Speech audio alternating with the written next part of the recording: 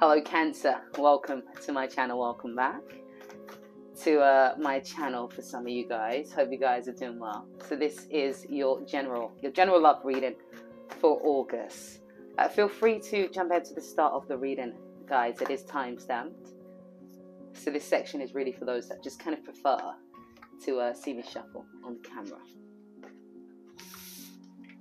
Okay, so we're going to take a look and see who's showing up in your reading. Just see what they're thinking and feeling regarding yourself. And of course vice versa as well. One more. There we go.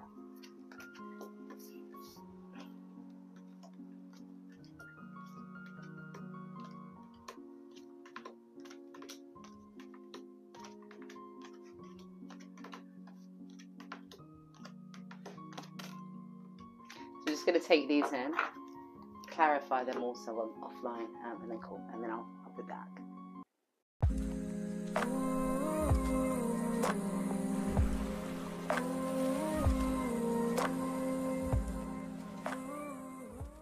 So Cancer, let's start your reading, and of course take whatever side resonates with you guys. I'm picking up as this being your side, person that you're dealing with over here, but you can always kind of flip whatever side just kind of resonates the most. And of course, feel free to check out your other readings for the month, guys, which should be pinned in the corner of the screen. All right, so you're showing up as the Knight. So with this situation, this hesitancy around this for you, more so is coming from a place of being cautious, really. Yeah, bit cautious with more so with expressing how you feel, because you're definitely thinking about establishing something with this person. You know, thinking about what you've already established with them and actually building on top of that. You know, establishing something more meaningful, even more cemented. I'm getting more cemented, more solid. But you do have your boundaries up. There's guard. You're guarded with that Queen there. Hence the hesitancy. Your person is showing up as the Queen. So they're showing up as being very supportive, very understanding, emotionally mature as well. That might just kind of explain that they're very emotionally mature. Seeing you as someone who's very highly attractive, King of Wands there. But at the same time, we do have that Hangman. So maybe that's where your hesitancy is coming from as well. Kind of picking up on what they're kind of feeling, because yes, they've got the Hangman, but they've also got that Hierophant there. So there's just unanswered questions that they're needing to ask themselves and have answers to those. Cancer. Hermit mode talks about, you know, going internally, asking yourself those important questions, analyzing, processing. Yeah, because it seems like you guys have, it's like as soon as you met or at some point within this connection, it's like I'm attracted to you, you're attracted to me. This person wanted to rush and move this forward. Strong pull towards you with the Page of Wands there. And you kind of then, you see them as being very much highly attractive. That Queen of Wands matching that King there. Also, rewind.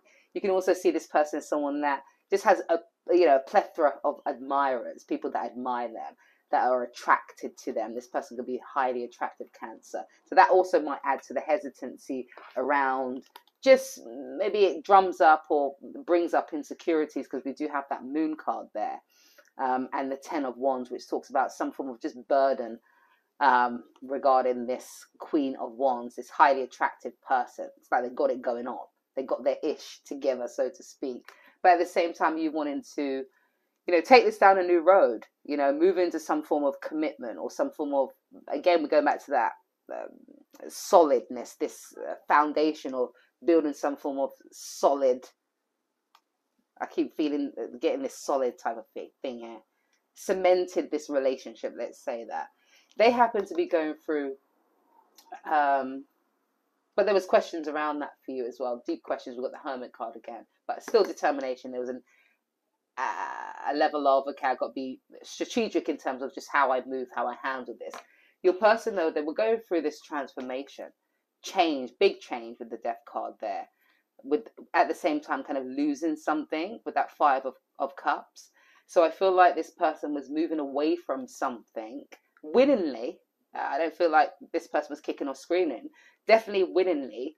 It just so happens that you met at a certain time that allowed this person to really kind of move ahead or embrace this transformation, while accepting this loss that they're feeling when it comes to maybe a past person, even if that past person wasn't physically present or physically around. It's more maybe energetically as well, just within their energetic fields.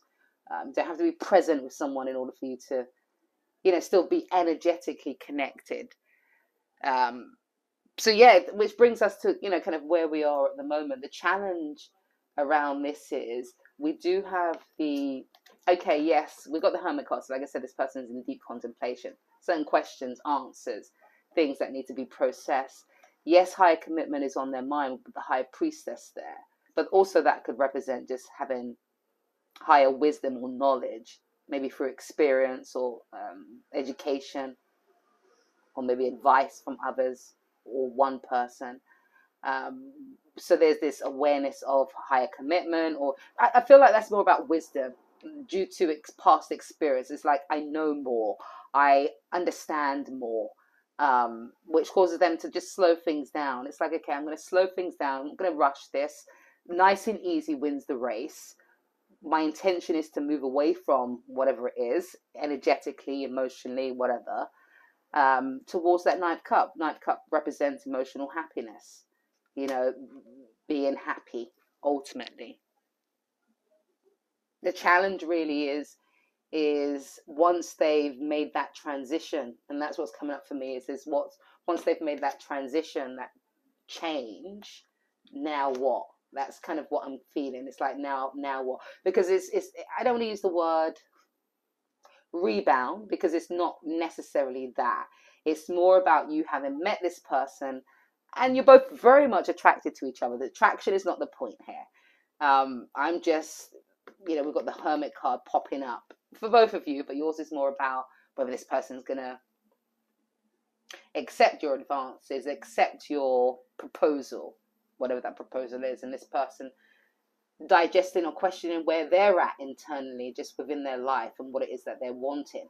That's the question. They're kind of still in that mode of answering themselves those questions and coming to some form of finalization. Good gosh, finalization on that. They haven't gotten to that point yet. So my thing is okay. So once they've gotten to that point, then what? Are they still gonna want what they want ultimately?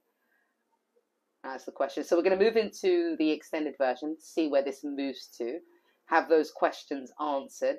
Link is in the description bar below, guys, and I shall see you guys in a bit.